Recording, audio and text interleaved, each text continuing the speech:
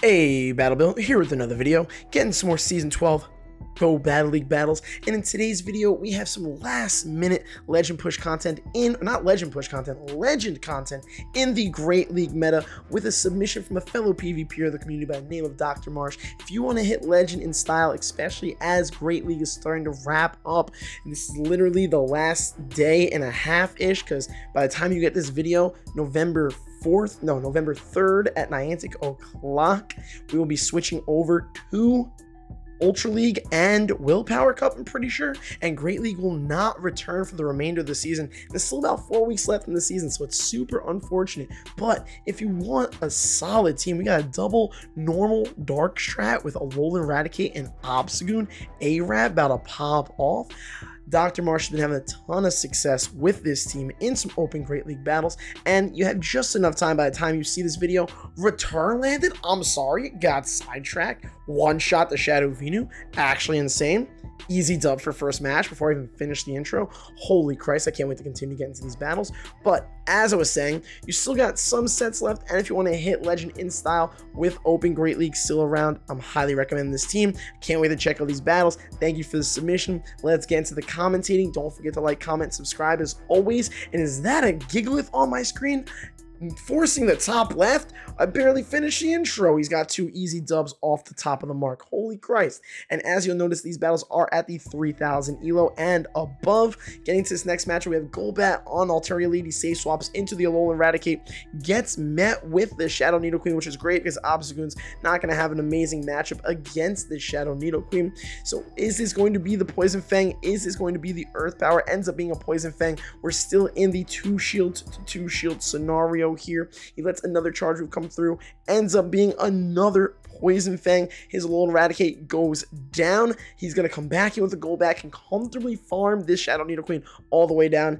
Could technically be a little bit worried about a Stone Edge, but I highly doubt that's going to be the play on the opponent's Shadow Nidoqueen moveset. They then come back in with the Altaria. He's going for the Shadow Ball. Huge damage there. Swaps into the Obstagoon. The Altaria stays in. Wants to be careful of a Moonblast. Moonblast would do a huge chunk of Obstagoon's remaining health because of the dark typing and it being super effective. But the opponent's Altaria is staying in this match. He's going to be throwing as many Night Slashes as he possibly can, hoping for a boost. Will he get it? What is the opponent's last mon? They're staying in this Altaria matchup, going for another Night Slash, gets the opponent's first shield there. You're going to want to commit to the Obstagoon just based on the pure fact that they're staying in with the Altaria. Altaria is super low, most likely going to commit to a counter down because of it. The opponent's last mon is a Trevenant. That explains the lack of swapping out. He gets off the Night Slash, gets the opponent's last shield, swaps, makes an insane play. What a catch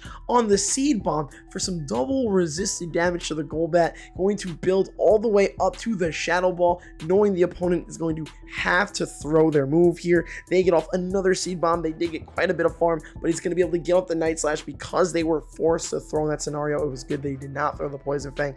Gets it off, takes out the Trevenant's remaining health. The Altaria does not want to get countered down. What a goddamn match to win, especially overcoming the poor alignment and lead scenarios. Getting to this next matchup, has a good lead this time. They safe swap into their purified Sableye, and also to boot, this is a purified A-RATICATE. Like we mentioned earlier, he throw in the return instead of the Hyper Beam. Return, better move, cheaper nuke move. As you can see, Sableye also throwing it, but could pay dividends on the A-RATICATE. Maybe not as well known, since Sableye is like always the biggest mon that you're like, you want this purified for PvP, you want this purified for PvP. But what about A-RATICATE? They then come in with their Charm, Alolan Ninetales. He's going to get off another return here, does a huge amount of damage to the Alolan Ninetales. Can he get to the crunch in time? Is not able to, but all that damage practically nuked the Alolan Ninetales' remaining health. They're going to a charge move here. Should be a Weather Ball, going to be super effective. He almost let his Golbat completely go down, and it's a good thing The Weather Ball didn't do more damage because their last mon is a Scrafty. They no shield their first Poison Fang, which is huge here because his wing attacks are going to add up. He's going to essentially want to, ooh, he gets baited. That's super unfortunate. He's going to want to throw as many Poison Fangs as possible, even though they have shields, just because it will debuff the Scrafty's remaining health and will allow the Obstagoon to have a fair shot at countering the Scrafty down, especially with how much fast move damage already added up from the wing attacks. Obstagoon is clearly a Scrafty counter confirmed, and a Charm-Alolan Ninetales counter. What is currently happening on my screen? Holy Christ. Getting to the next match, we have a terrible lead with Golbat on the Alolan Raticate. He save swaps, on his Golbat on the Bastiodon. He swaps in his Alolan Raticate and gets met by an even harder answer in the form of Shadow Gramble with Charm, not sitting in a positive situation here. Will he be able to play his way out of this one? Gonna want to come into the Golbat. It's good that he was at least able to lure the Shadow Gramble out, so the Charmer stays away from his Obstagoon.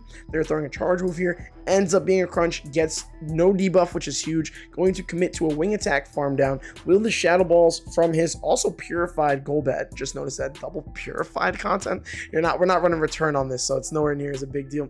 Gets a debuff, swaps in the Goon, and gets met by another hard counter. Super unfortunate match. He top lefts. We move on to the next one.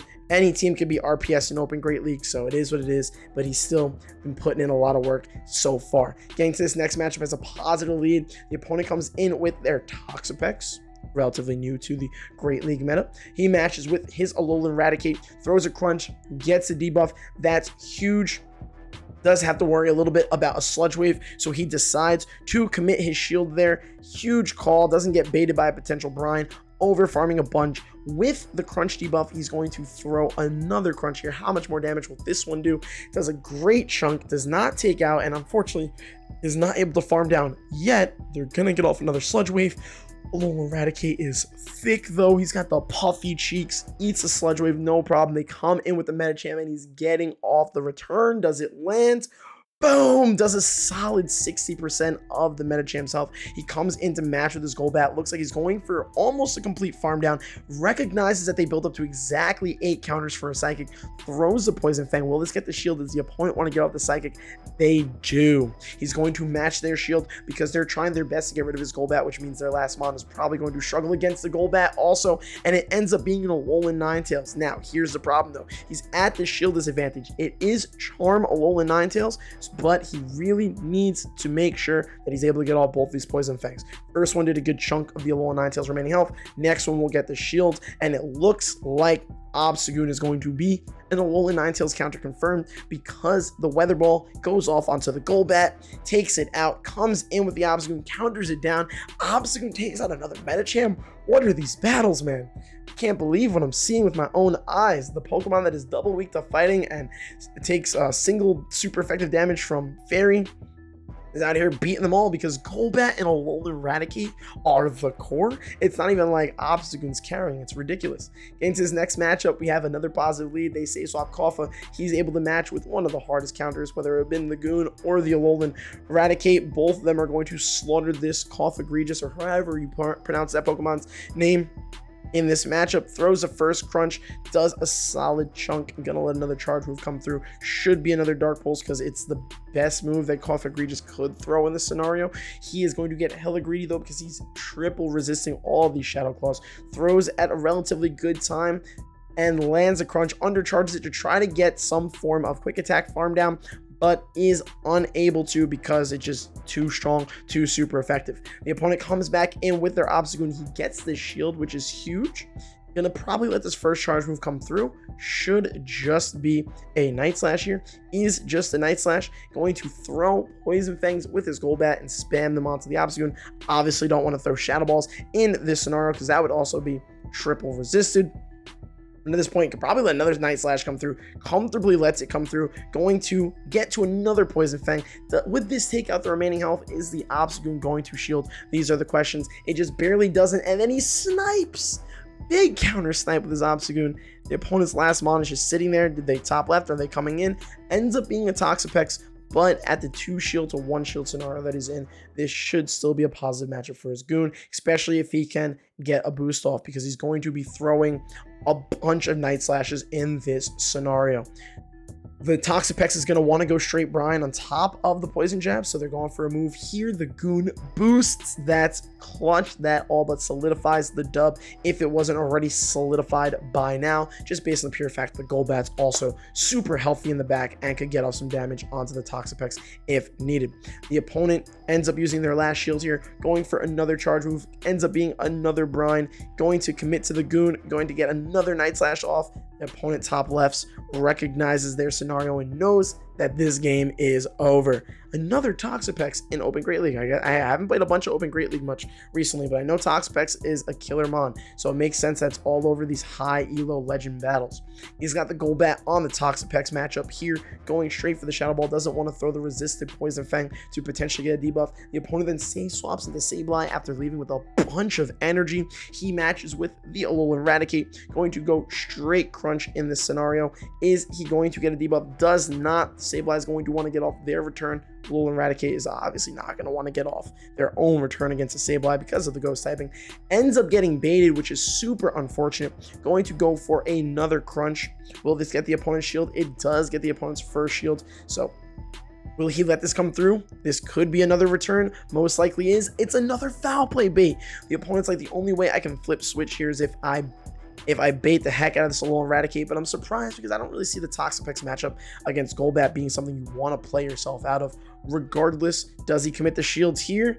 Ends up being the return, does not commit the shield, but has shield advantage and could comfortably come in with either his mons and get a bunch of farm on this Sableye. Most likely going to build up a bit of energy and then throw the move like he just did, just because he doesn't want the Sableye to throw another return. Can he boost on his Obstagoon? Does not, but still has a 1 shield to no shield advantage. What is the opponent's final mon? We don't know yet. They come with the Toxapex. He swaps and catches the Brine.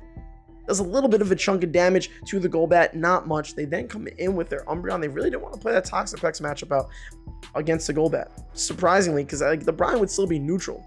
Like, I don't know. All right, regardless, correct me if I'm wrong. I feel like because Toxapex is just so bulky, it would just out bulk and out stat proc the Golbat, even though I guess it's dealing more resisted damage with both Poison Jab and Sludge Wave and Brine not being great. But regardless, I digress. At least in that scenario, knowing that the Obstagoon is his last mon, were able to put the Umbreon on the Golbat, but it's not going to make much of a difference because he lets his Golbat go down, comes in with the Goon, gets the insane farm down, and is now going to spam Night Slashes against the Toxapex. Even if they get to a move, he still has his shield. They're not going to get to that move, and he's going to take it out. Oh wait, not take it out yet. Third time's a charm. There's the next Night Slash. This will take out the Toxapex's remaining health for another GG, and then the BM boost as if that was even necessary.